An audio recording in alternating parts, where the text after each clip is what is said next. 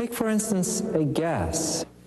In order to understand, predict, and control what is happening inside a gas, we use a model called the kinetic particle model of gases.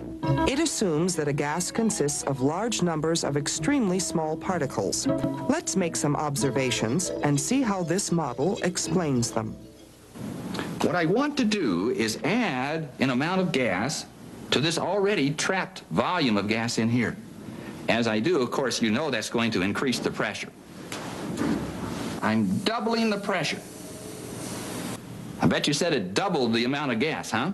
That's the intuitive guess. And you're right. If we double the amount of gas, we double the pressure.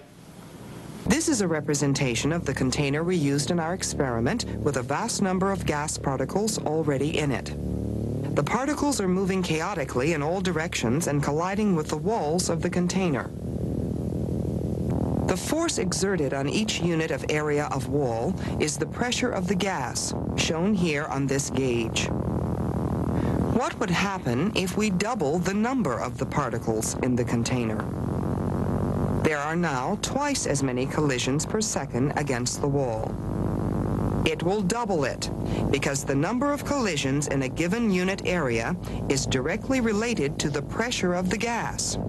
The more collisions in a given unit of area, the higher the pressure.